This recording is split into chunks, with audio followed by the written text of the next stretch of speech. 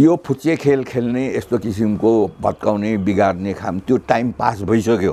असम्भव लेखेर लिन्छ। अब यसमा बेसी तर्क गर्नुपर्ने कामै छैन। भएछन् भनेदेखि तपाईँ इन्टरभ्यू लिन आउनु होला मसँग, त्यसपछि म स्पष्टीकरण दिउँला। रामचन्द्रजी पनि कङ्ग्रेसको सिटिङ एमपी नै हो, त्यसमा कुनै दुई मत छैन। ओलीजीको अघि पनि मैले तपाईँलाई भने ओलीजीको जुन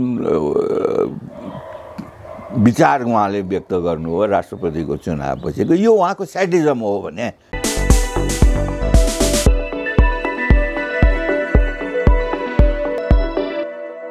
नमस्कार आदरणीय दर्शकवृन्द, यति बेला हामीसँग हुनुहुन्छ विश्लेषक श्याम बस्नेत। स्वागत छ यहाँलाई।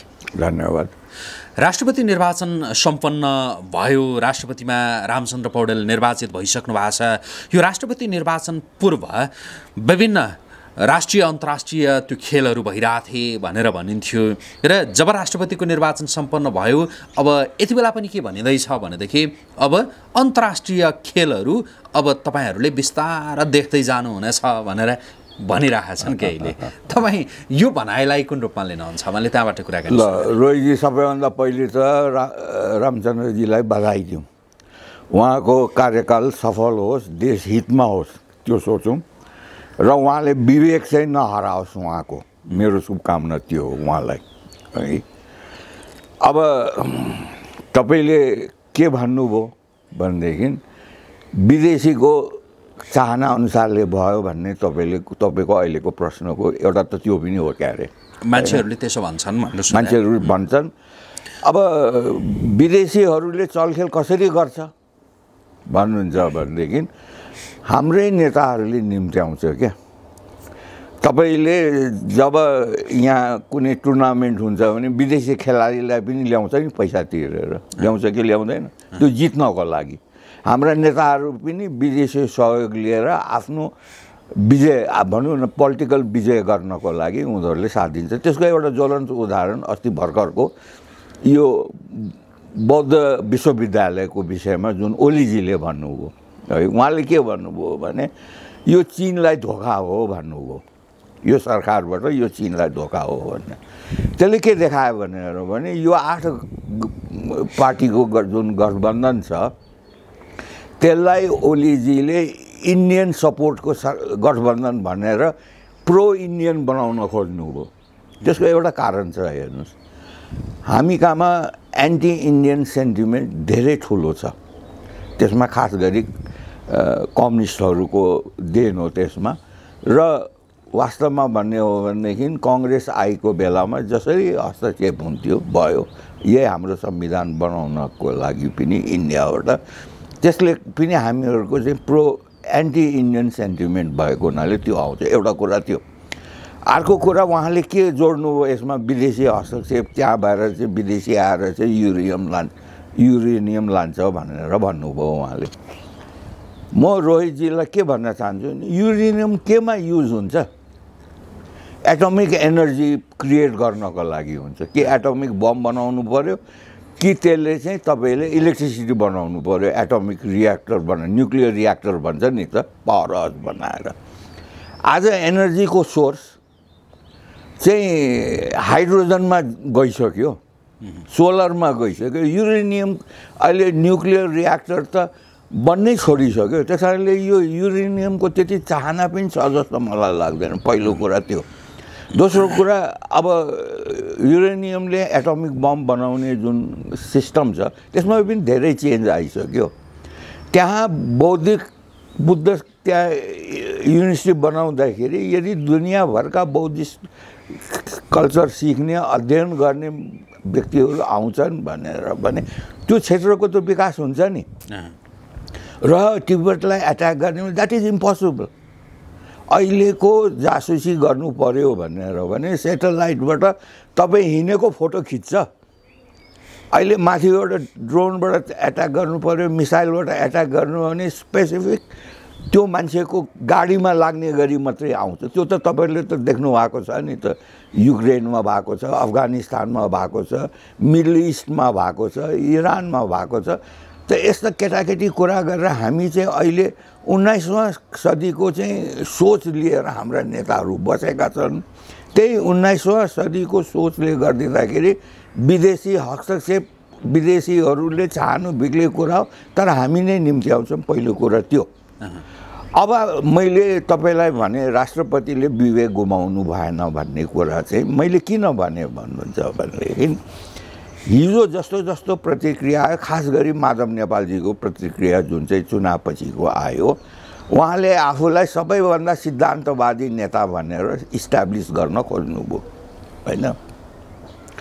उहाँ त 40% लाई 20% मा घटाउने रलाई वामा घटाउने त्यस्तोको चाहिँ नेता हो, पार्टीको नेता हो। पार्टी विभाजनको कुरा गरेको मैले अघि। अब त्यस्तो परिस्थिति आयो भने रामचन्द्रजीले विवेक हराउनु भएन, विवेकले काम गर्नु पर्यो। रामचन्द्रजी बीपी एराको चाहिँ नेता हो, कार्यकर्ता हो, बीपीबाट ट्रेन भएको मान्छे हो। उहाँले देश हितमा के हुन्छ त्यो उहाँले मूल्याङ्कन गर्न सक्नुहुन्छ। त्यति खुबी रामचन्द्रजीमा छ, त्यो चाहिँ मलाई पनि थाहा छ व्यक्तिगत रूपमा।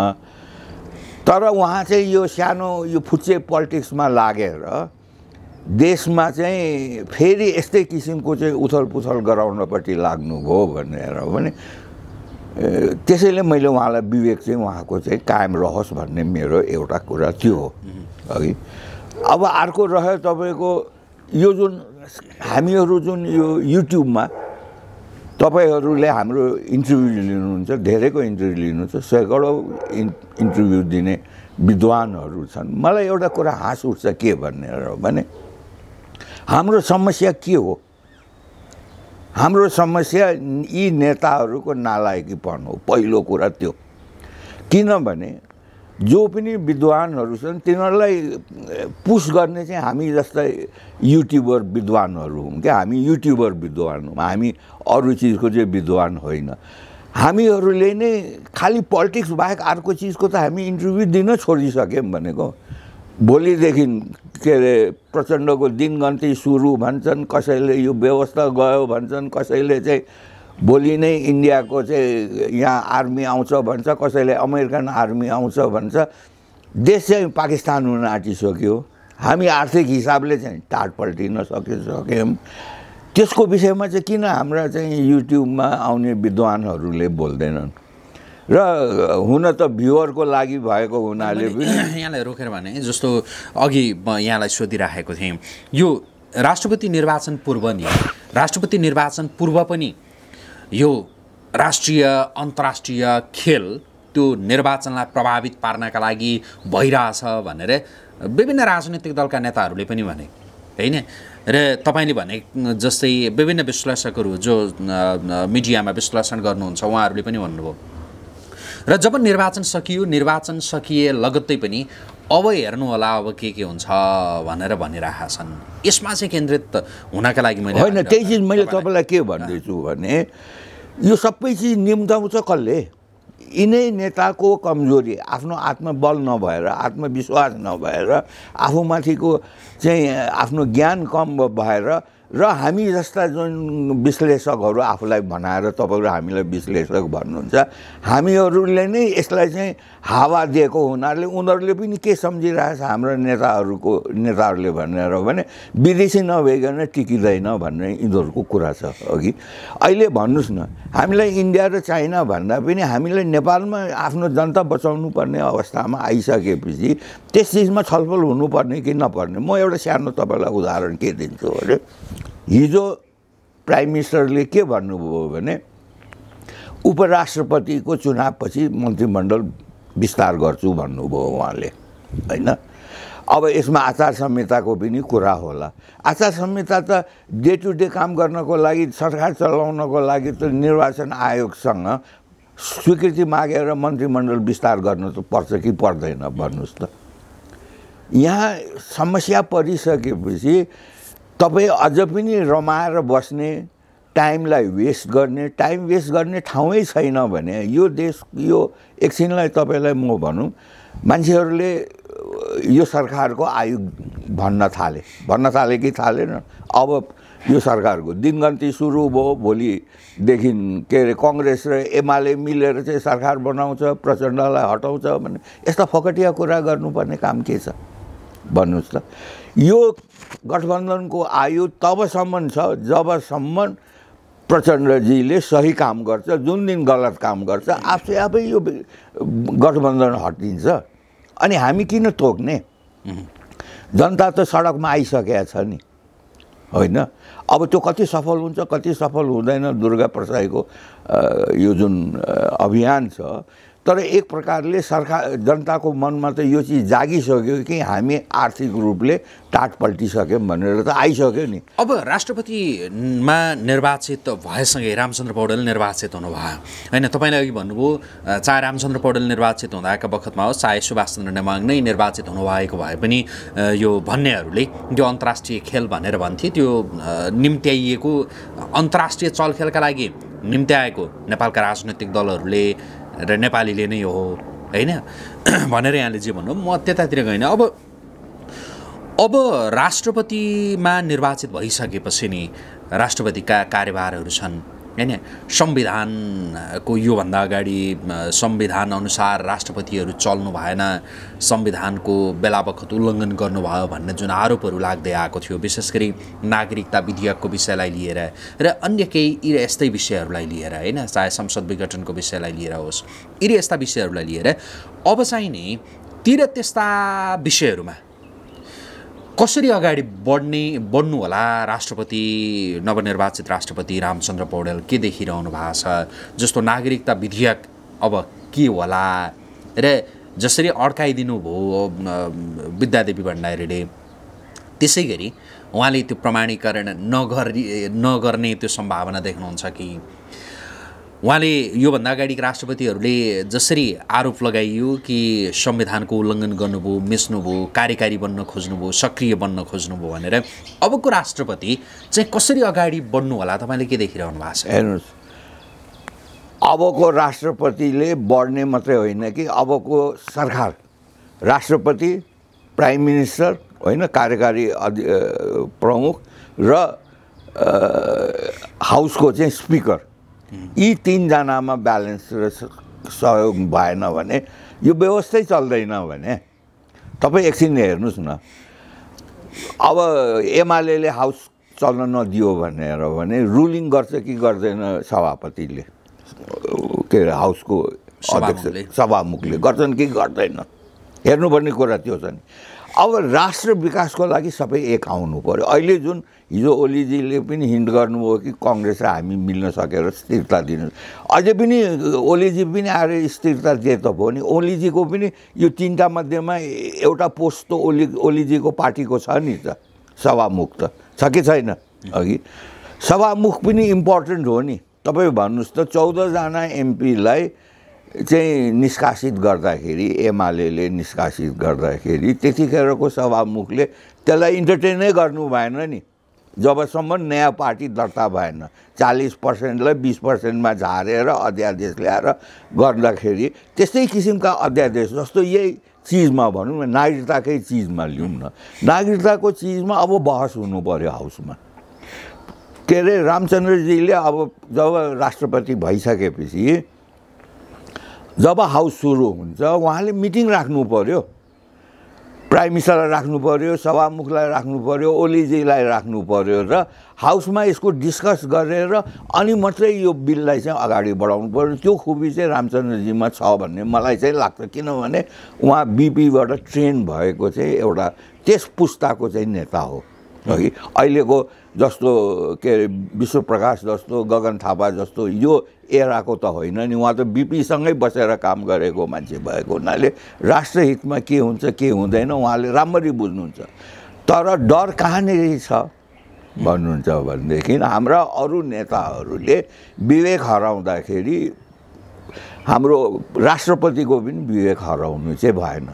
त उहाँले अब गर्नुपर्ने चिज के छ भन्नुहुन्छ भनेदेखि यी सबैलाई एकै ठाउँमा राखेर राष्ट्रिय सहमतिमा देश चल्नु पर्यो र राष्ट्रिय सहमतिमा देशका जुन समस्याहरू छन् त्यसको हल खोज्नु पर्यो। अहिले तपाईँ भन्नुहोस् त दुर्गा प्रसाईजीको जुन अहिले अभियान चलाएको छ त्यसले केही न केही रिजल्ट त दिन थालेको छ नि, छ कि छैन रोहितजी? जस्तो ब्याङ्कले रेट घटाउने भयो तर उसले सिंगल डिजिटमा ल्याउन सकेको छैन। डिपोजिटमा 6% देशमा मार्जिन चाहिँ 5% राख्ने भने चाहिँ 11% भयो नि त। 14बाट 11 हुनु 3% घट्यो, त्यो मान्दछौँ हामी, तर त्यसले मात्रै समस्या समाधान हुन्छ भन्ने कुरा होइन नि। सिंगल डिजिटमा किन नझार्न सक्ने, किन भन्नुहुन्छ भनेदेखि यी सबै प्राइभेट ब्याङ्कहरूले को चाहिँ कार्टेलिङ हो यो है। त्यसलाई यस्ता यस्ता चिज भइसकेपछि अब राष्ट्र ब्याङ्कलाई पनि आफ्नो सही नीति बनाउनको लागि अर्थ मन्त्रालयबाट प्राइम मिनिस्टरको हात हुन्छ।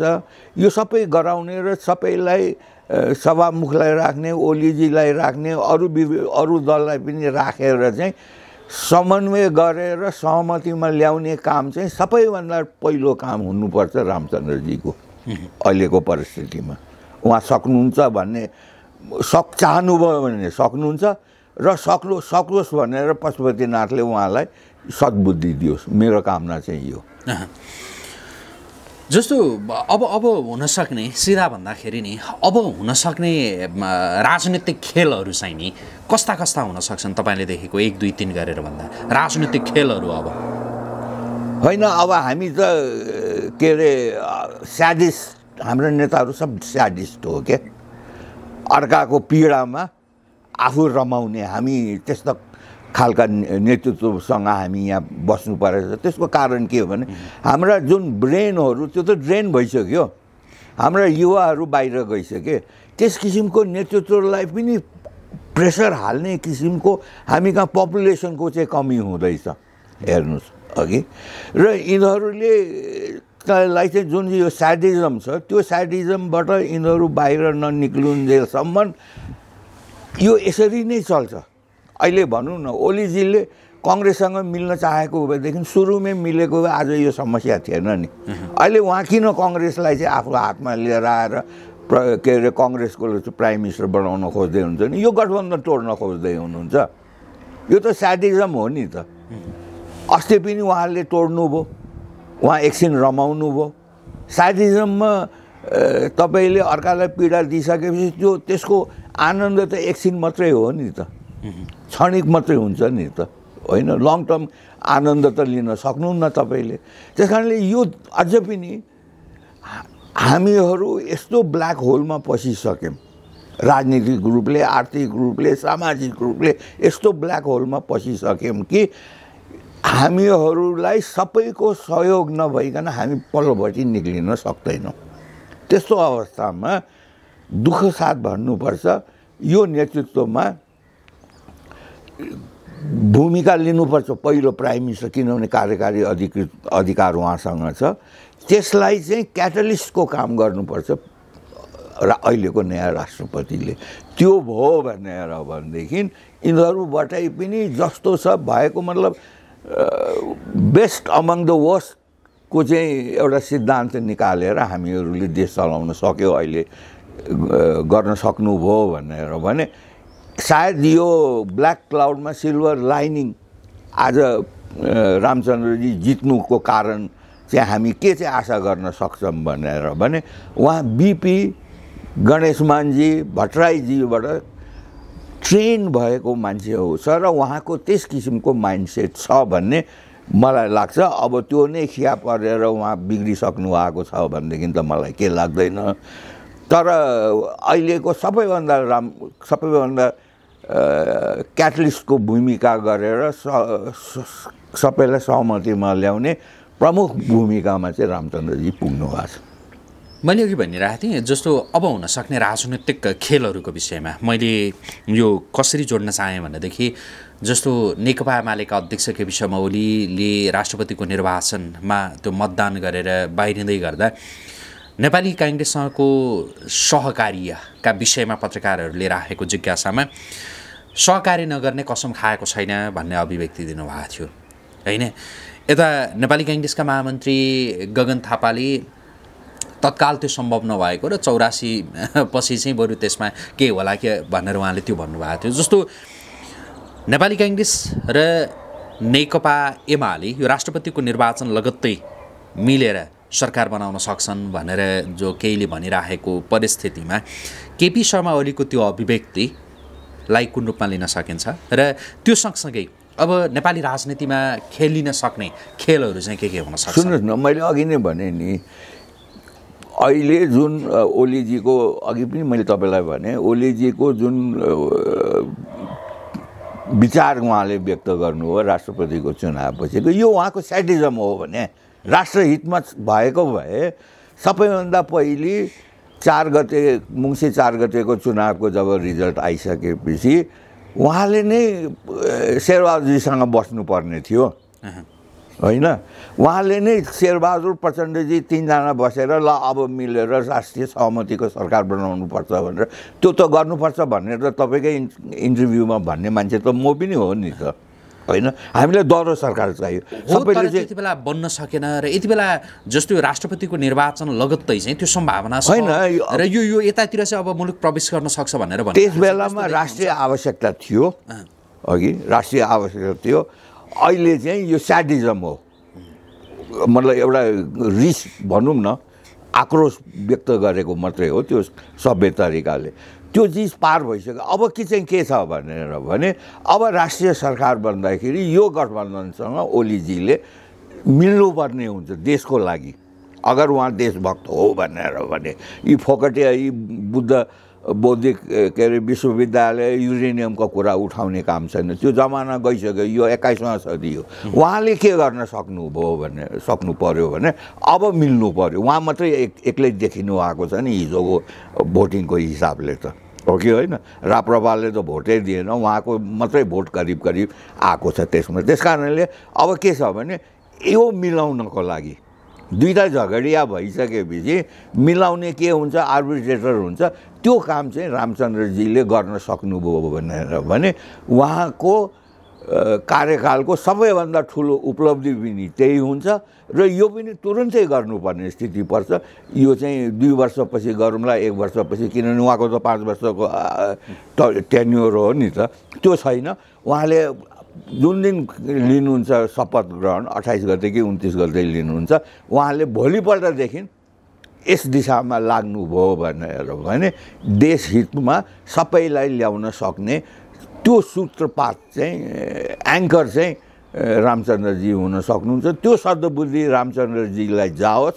कसैले मेरो इन्टरभ्यू तपाईँले लिएको इन्टरभ्यू हेऱ्यो भने रामचन्द्रजीलाई यो पनि देखाइदिनुहोस् भन्ने मेरो पनि अनुरोध छ। विश्वासको मत प्रधानमन्त्रीले लिनुपर्ने छ। अब नेकपा एमाले लगायतका के दल जस्तो राप्रपा, नेकपा एमाले विश्वासको मत फिर्ता लिइसकेको स्थिति छ। अबको केही दिनमा प्रधानमन्त्री पुष्पकमल दाहाल प्रचण्डले विश्वासको मत लिनुपर्ने त्यो बाध्यकारी अवस्था छ। त्यति बेला उहाँले विश्वासको मत नै नपाउने स्थिति पनि छ, किनकि नेकपा एमालेका तर्फबाट जस्तो नेकपा एमालेका अध्यक्ष केपी शर्मा ओलीले संसदमा एउटा ढोक्सा भन्ने शब्द त्यो प्रयोग गर्नुभएको थियो। त्यो नेपाली राजनीतिमा यति बेला चर्चामा छ। नेकपा एमाले हिजो संसदमा राष्ट्रपतिको निर्वाचनमा मतदान गरेसँगै एमालेका अध्यक्ष बाहिरिने क्रममा जो नेपाली काङ्ग्रेससँगको सहकारीको विषयमा उहाँले जे बोल्नुभयो त्यो थापिएको अर्को एउटा ढोक्सा हो। र सँगसँगै उपराष्ट्रपतिको निर्वाचनमा उपराष्ट्रपति पदमा नेकपा एमालेका तर्फबाट उम्मेदवार अघि नसार्ने भन्ने चर्चा पनि अर्को थापिएको ढोक्सा हो भनेर भनेका छन् होइन। यसलाई हेर्दाखेरि नि प्रधानमन्त्रीले विश्वासको मत पाउनु होला या नपाउनु होला, या राजनीतिक समीकरण फेरि बदलिन सक्छ या सक्दैन, तपाईँको अन्तर्मनले के देखिरहेको छ? सुन्नु न, अन्तर्मनको चाहिँदैन। पोलिटिक्स पनि एउटा साइन्स हो नि त, सोसल साइन्स हो नि त, हो कि होइन? तपाईँले रुल गर्ने सिस्टम हो क्या पोलिटिक्स भनेको चिज। यो खालि अन्दाज गर्ने चिज होइन, यसको पनि क्यालकुलेसन गर्न सक्ने चिज हो। उहाँले पाउनुहुन्छ, त्यसमा कुनै दुई मत छैन। विश्वासको मत एकदम पाउनुहुन्छ। त्यो 160 भन्दा बेसी नै हुन्छ। त्यो ढुक्क परेर बस्नुहोस् तपाईँ, त्यसको कुरा होइन। हामीलाई चिन्ता चाहिँ कहाँनिर छ भन्नुहुन्छ भनेदेखि यिनीहरू एक आपसमा झगडा गरेर देशलाई चाहिँ हानि पुर्याउँछन् कि भन्ने सबैभन्दा ठुलो हामीलाई चाहिँ चिन्ता, तपाईँ हामी जस्ता मान्छेलाई चिन्ता हुनुपर्ने पहिलो कुरा त्यो। त्यसको मेन कारण के हो भने विदेशीहरूलाई निम्त्याउने यिनीहरूको बानी परिसक्यो होइन। विदेशीको सहयोग बिना हामी केही गर्न सक्दैनौँ भन्ने किसिमको चाहिँ माइन्डसेट भइसक्यो हाम्रो नेताहरूको। त्यो हट्न सक्छ कि सक्दैन पहिलो कुरा त्यो है। त्यो कहिले चाहिँ हट्छ भन्नुहुन्छ भने यो सबैलाई ओलीजीले अगर त्यहाँ चाहिँ जसरी कङ्ग्रेसले भोट दियो के अरे प्रचण्डजीलाई प्राइम मिनिस्टरको विश्वासको मतमा त्यसरी दिनुभयो भने त्यो पहिलो कदम हुनसक्छ। उहाँले पनि रियलाइज गरेर है राष्ट्रिय एकताको एउटा पोलिटिकल एकताको चाहिँ एउटा सूत्र बन्न सक्छ अघि। त्यो बनेन र यिनीहरूले यस्तै फुचे खेल खेल्दै गऱ्यो भने यो व्यवस्थै जान्छ भने त्यसको लागि त सडक त तात्न थालिसकेको छ नि त। सडक तात्न थालेको छ कि छैन? यो व्यवस्था जाने या रहने के होला भन्ने विषयमा नि एकछिनमा म आउँछु है। यहाँको बुझाइ के छ भन्ने विषयमा। जस्तो अर्को चाहिँ नि यो राष्ट्रपतिको निर्वाचनमा राष्ट्रिय स्वतन्त्र पार्टी जसको मत चाहिँ रामचन्द्र पौडेलतिर गएको देखिन्छ होइन। गोप्य मतदान हो यद्यपि त्यो देखिन्छ। रवि लामिछाने नेतृत्वको राष्ट्रिय स्वतन्त्र पार्टी जो चाहिँ नेकपा एमालेसँग या एमालेका अध्यक्ष केपी शर्मा ओलीसँग अलि निकट रहेको पार्टी र व्यक्तिका रूपमा जसरी लिइन्थ्यो नि, एकाएक यो किन परिवर्तन भयो होला? यसका पछाडि के देख्नुहुन्छ तपाईँ होइन? के लाग्छ? सुन्नुहोस् न रोहितजी, तपाईँकै इन्टरभ्यूमा मैले भनेको थिएँ युवाहरूले चेन्जको लागि भोट दिएको थियो स्वतन्त्र पार्टीलाई र जुन किसिमको क्रियाकलाप देखाए, हरकत देखाए यिनीहरूले युवालाई मात्रै होइन 3 करोड नेपालीलाई धोका दिएको छ रवि लामिछाने भन्ने मान्छे मै हो नि त अघि। मान्छेले गाली गरे के गरे त्यो आफ्नो ठाउँमा छ। जुन पार्टीको आफ्नो स्ट्यान्ड हुँदैन, कसको बलले त्यहाँ गएको, चेन्ज चाहने युवाको र भोटर्सको चाहिँ भोट लिएर गएको हो नि त रवि लामिछानेले। उसले चेन्जको लागि लड्नुपर्ने। आज स्वतन्त्र पार्टी बेग्लै बसेर चाहिँ राजनीति गरेको भएदेखि ओलीजी र प्रचण्डजीले यसरी खेल्न पाउने थिएन नि त। यो खेल्दाखेरि यिनीहरूको आफ्नो अहिले भनौँ न 3 गते भन्दा पहिले अब मन्त्रीमण्डलले विस्तार नहुने भयो, पूर्णता नपाउने हो, त्यो त हाम्रो अगेन्स्टमा गइराखेको छ नि त। त यो चिजलाई चाहिँ उसले कन्ट्रोल गर्नु पर्थ्यो। अहिले जस्तो किसिमको अहिले आइराखेको छ विकासको कुराहरूमा चाहिँ भ्रष्टाचार जुन भइरहेछ, हिजो मात्रै त्यो बद्रिने भने पहिले त्यो चुरे भावरको हो त्यो केटो अघि, त्यसलाई 9 वर्ष कैद भयो नि त, भयो कि भएन अघि। त्यस्तै यहाँ उसले त्यस्तो किसिमको इन्भाइरोमेन्ट गराउन सक्नु पर्थ्यो जसले चाहिँ भ्रष्टाचार चाहिँ कन्ट्रोल गर्न सकेर देशलाई निकास दिनको त्यो भूमिकाको लागि पठाएको हो नि के अरे हामीले रवि लामिछानेको पार्टीलाई। रवि लामिछानेको त यो 19 जना जुन चाहिँ सांसदहरू छन् बाँकी तिनीहरूलाई पनि मुख देखाउन गाह्रो भइसक्यो रवि लामिछानेको क्रियाकलापले। हामी त रवि लामिछानेलाई डिस्कसमा ल्याउनु पर्ने मैले जरुरत देख्छु। रवि लामिछाने भन्दा पनि अहिले त जनतासँग नजिक पुगेको त के अरे दुर्गा प्रसाद छ नि। पछि दुर्गा प्रसादले के गर्छ त्यो आफ्नो ठाउँमा छ। अहिलेको परिस्थिति हेर्ने हो भने जुन चिजको लागि हामीले रविलाई पठाएको थियो, हामीहरू जस्ता मान्छेहरूले चेन्जको लागि पठाएको थियो, त्यो त अहिले दुर्गा प्रसादले लिँदैछ नि। कसको कारण हो? त्यो रविको कारण हो नि त। रवि लामिछाने अब प्रचण्ड नेतृत्वको सरकारमा सामेल हुने त्यो वातावरण अब तयार भएको हो त्यस्तो लाग्छ, त्यस्तो देखिन्छ? रामचन्द्र पौडेललाई रवि लामिछाने नेतृत्वको राष्ट्रिय स्वतन्त्र पार्टीले मत दिएको कुरा सार्वजनिक भएसँगै अब यो वातावरण तयार भएको हो? सुन्नुहोस् न रोहितजी, तपाईँलाई म एउटा बडा मजाको कुरा भन्छु। अघि तपाईँलाई मैले यो गुड गभर्नेन्स भएन भनेदेखि यो सरकारको आयु छैन भनेर भने अघि। त्यसको पहिलो झलक तपाईँले कहिले पाउनुहुन्छ भनेदेखि 3 गतेपछि उपराष्ट्रपतिको चुनाव जितेर कस्तो किसिमको मन्त्रीहरू आउँछन्। त्यो मन्त्रीहरूको एकवटा त क्यारेक्टर त सबैको पब्लिकको नजरमा त छ नि, छ कि छैन रोहितजी? सबै 275 MP को करिब अलिकता चल्ताबल्दा या भनौँ पार्टी अध्यक्षहरूको क्यारेक्टरको त क्याल्कुलेसन त जनताले त गरिसकेका छ नि त होइन। मन्त्रीहरूको त्यहाँ जुन उपस्थित हुन्छ तिनीहरूको अनुहारले थाहा हुन्छ। रवि लामिछाने के अरे यसको त कुनै औचित्यै छैन भन्दा मन्त्रीमा गए पनि केही फरक पर्दैन, नगए पनि केही फरक पर्दैन। फरक पर्ने नपर्ने एउटा छ होइन, तर जाने वातावरण चाहिँ नि यो राष्ट्रपतिको निर्वाचनले त्यो तयार गरिदिएको हो त भनेर चाहिँ सोधेँ मैले। सुन्नुहोस् न, जस्तो केही समय अगाडिसम्म पुष्पकमल दाहाल प्रचण्ड जो प्रधानमन्त्री थियो अहिले पनि हुनुहुन्छ होइन, उहाँले रवि लामिछानेका विरुद्धमा जुन पासपोर्टको विषय जो छ त्यसैलाई देखाएर उहाँले उहाँको पार्टीलाई सरकारमा लिन उहाँ हिचकिचाउनु भयो, या भनौँ गृहमन्त्री दिन उहाँ हिचकिचाउनु भयो, त्यो भएर उहाँहरू सरकारबाट बाहिरिनु भयो। अहिले राष्ट्रपतिको निर्वाचनमा आइपुग्दाखेरि त अलिकति त्यो अवस्था फेरिएको देखियो होइन। रामचन्द्र पौडेल जो प्रधानमन्त्री पुष्पकमल दाहाल प्रचण्ड सहितको गठबन्धनमा रहेका व्यक्तिलाई उहाँको पार्टीले मत दिइसकेपछि अब गृह मन्त्रालय रवि लामिछाने नेतृत्वको पार्टीले पाउला या नपाउला त्यो पाउँदैन। तपाईँलाई म भनिदिन्छु, रवि लामिछानेको जमिन खस्किसक्यो।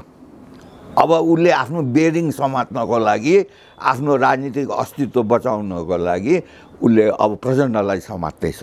अहिलेको राष्ट्रपतिको यो गठबन्धनमा भनौँ न, तपाईँकै शब्द लिए सहयोग गरेको हुनाले तपाईँले त्यो चिज सोच्नु भएको, जसको धरातलै हल्लिसकेपछि त्यो धरातल फेरि समात्नलाई रवि लामिछाने अगाडि बढेको यो उसको हुनसक्छ, तर ऊ सफल हुँदैन। त्यो चाहिँ लेखेर राख्नु। दुईवटा मन्त्री पाउला, एकछिनलाई भन्नुहोस्, त्यो मन्त्री पायो भने पनि त्यसको त्यो पर्सनली ती मन्त्रीहरूले कुनै काम गरेर राम्रो देखाउन सके। प्राइम मिनिस्टर, यो त प्राइम मिनिस्टर दुईटा मन्त्रीमा पनि नि उहाँहरूको जोड चाहिँ विशेष गरी गृह मन्त्रीमा थियो। गृह मन्त्रालयमा त उहाँ फेरि खाएको हो नि। यति बेला नि अब गृहमन्त्री यो राष्ट्रपतिको निर्वाचनसँगै जो तयार भएको एउटा आधार, एउटा वातावरणलाई हेर्दाखेरि रवि लामिछाने या उहाँको पार्टीले गृह मन्त्रालय पाउला कि नपाउला, अब यो सरकारमा मन्त्रीहरू थपिँदै। म तपाईँलाई एउटा कुरा भन्छु, तपाईँलाई नै एउटा प्रश्न गर्छु रोहितजी।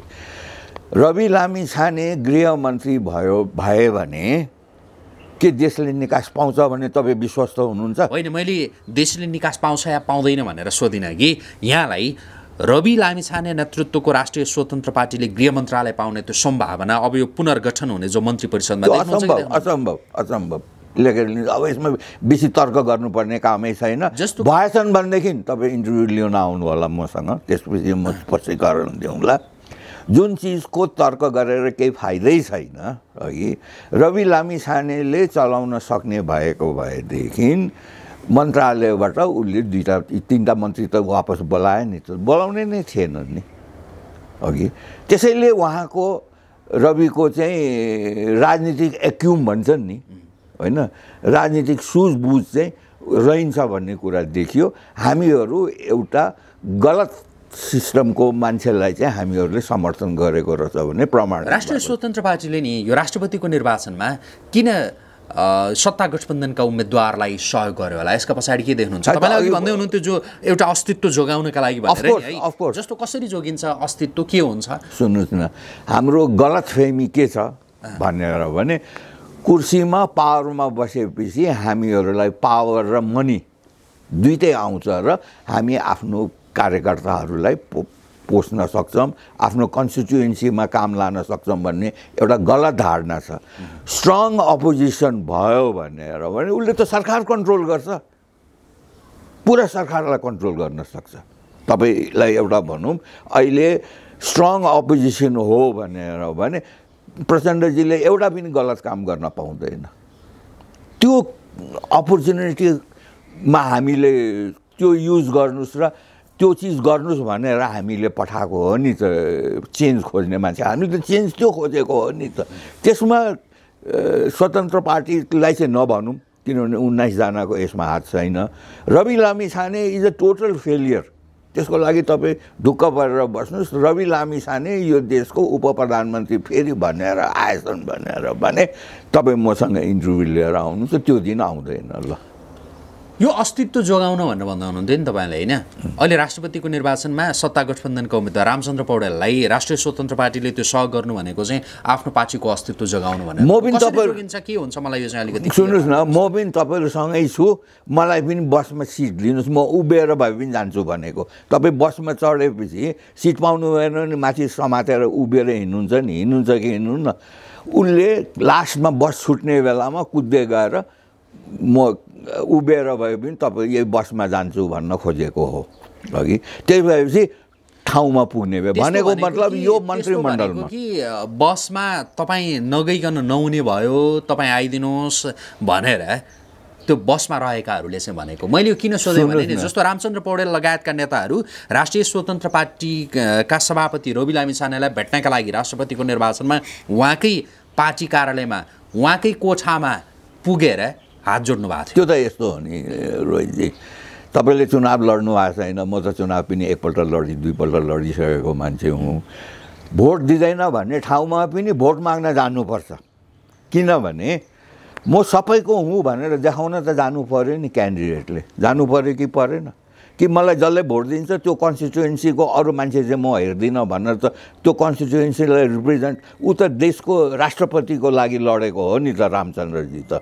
रामचन्द्रजी त ओलीजी कहाँ पनि गयो नि त, काङ्ग्रेस पनि ओलीजीसँग पनि भोट मागे कि मागेन अघि त उसका किन गएन? तपाईँलाई मैले उसले बसमा आऊ तिमी नभइकन बस जाँदैन, तिमीलाई बस पर्खिरहेछ भनेर जुन तपाईँले सोध्नुभयो मलाई, ऊ बसमा लास्टमा बस हिँडिसकेपछि कुद्दै गएर चढेको चाहिँ कसरी प्रमाणित हुन्छ भन्नुहुन्छ भने हिजो चुनावमा पार्टिसिपेट गर्नुभन्दा पहिले मात्रै उनीहरूले निर्णय गरे, लास्ट आवरमा निर्णय गरेको हो नि त।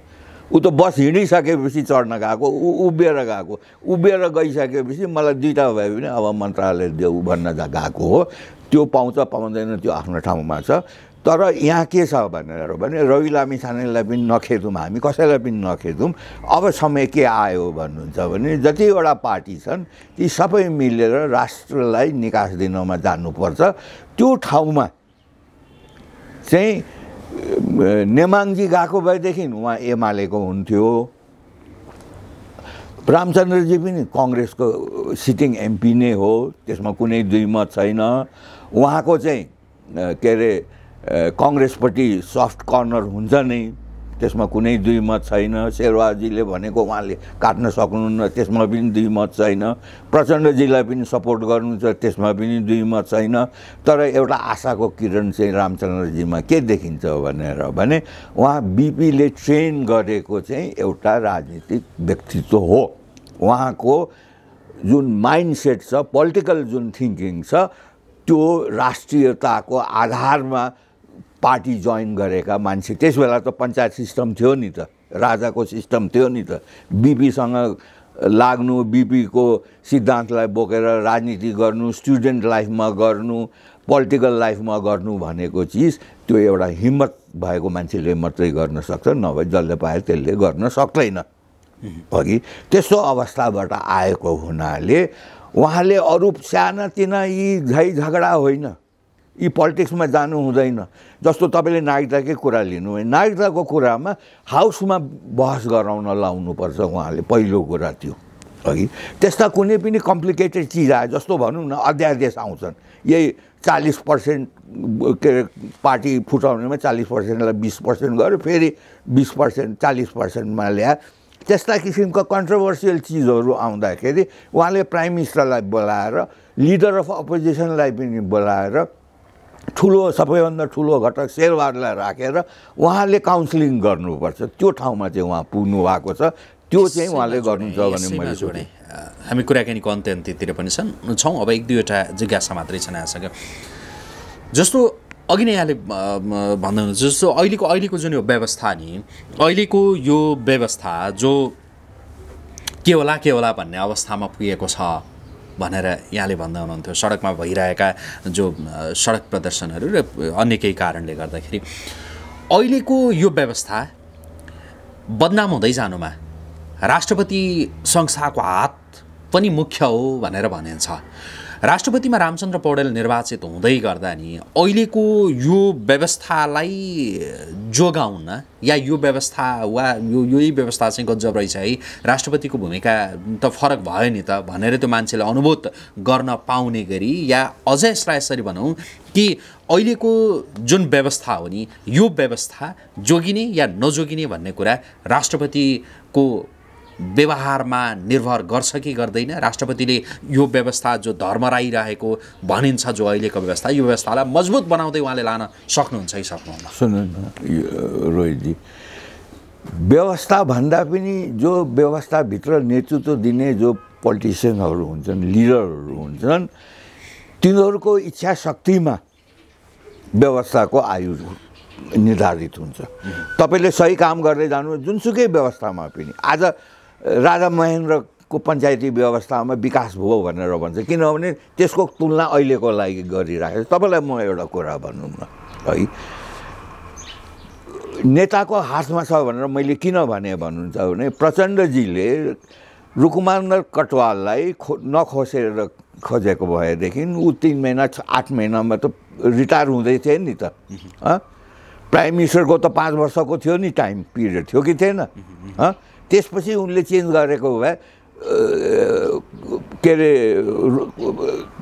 प्रचण्डजीले राजीनामा गर्नुपर्ने थिएन नि, थियो त रोहितजी अघि? त्यस्तै तपाईँलाई म भनौँ, यो हाम्रो अहिलेको विद्या भण्डारी जुन आउट गोइङ हुनुहुन्छ, उहाँले पनि चाहिँ यो दुईपल्ट चाहिँ हाउस डिजल्भ नगरेको भए आज उहाँलाई यो चिज आइलाग्ने थिएन नि त अघि। त्यो गराउने को त अघि? त्यसमा पहिलोमा राष्ट्रपतिले कोमा चाहिँ प्रचण्ड दोषी हो, दोस्रोमा ओलीजी दोषी हो, उहाँ प्राइम मिनिस्टर हो नि त। भनेको मतलब व्यवस्था चल्छ नेताको इच्छा शक्तिले र सही गभर्नेन्सले चल्छ।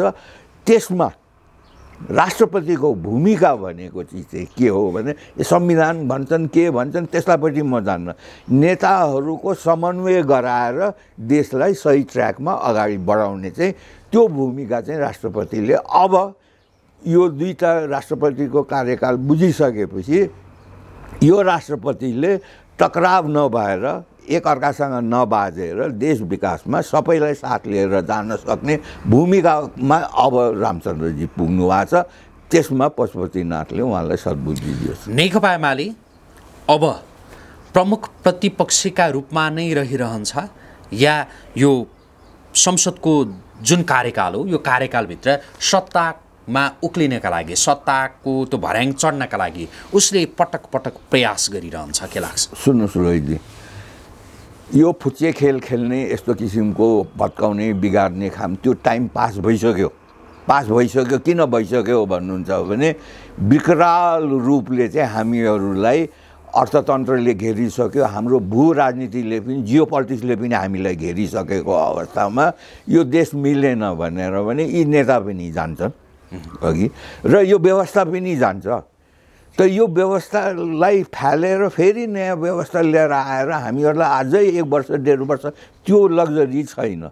त्यस कारणले हामीहरू के चाहिँ सोचौँ भने यही भएका नेताहरूमा सद्बुद्धि आओस्, त्यो सद्बुद्धि दिन सक्ने क्याटलिस्टको काममा चाहिँ राष्ट्रपतिको भूमिका होस्। किनभने यसले सिकाइसक्यो के अरे दुईटा राष्ट्रपतिको कार्यकालमा कन्ट्रोभर्सीहरू आएकै आएन। जस्तो अहिले भनौँ न नागरिकताकै कुरा, सबैलाई के छ भने भोलि नै नागरिकता पास हुन्छ भन्ने चाहिँ जुन अहिले छ। किनभने राष्ट्रपतिको टेबलमा त दोस्रोपल्ट गएको त छ कि छैन भन्नुहोस् त। त्यसलाई हाउसमा चाहिँ अब डिस्कस गराउन सक्ने तरिका छ नि त। तपाईँ भन्नुहोस् न, तपाईँलाई कुनै चिज भयो दुख्यो भनेर भने त्यसलाई सल्भ गर्ने तरिका त छ नि त। त्यो त्यतापट्टि जानुपर्छ। यो चिजमा अब नयाँ राष्ट्रपति आइसकेर 3 गतेपछि फुल फ्लेज मन्त्रीमण्डल बनेर चाहिँ कस्ता किसिमका मान्छे आउँछ त्यसले पनि देखाउँछ। मर्निङ सोज द डे भनेको यो सरकार कस्तो हुन्छ भन्ने कुरा यो मन्त्रीमण्डलको पूर्णता पाइसकेपछि तपाईँले सरकारको आयु पनि तपाईँ क्यालकुलेसन गर्न सक्नुहुन्छ र कस्तो किसिमको सरकार बन्छ र कस्तो किसिमको हाम्रो राजनीति अगाडि बढ्छ त्यसैले देखाउँछ। हुन्छ, आजका लागि कुराकानी यति गरौँ। समय दिनुभयो यहाँलाई आजको प्रेसका तर्फबाट धेरै धन्यवाद। Thank you.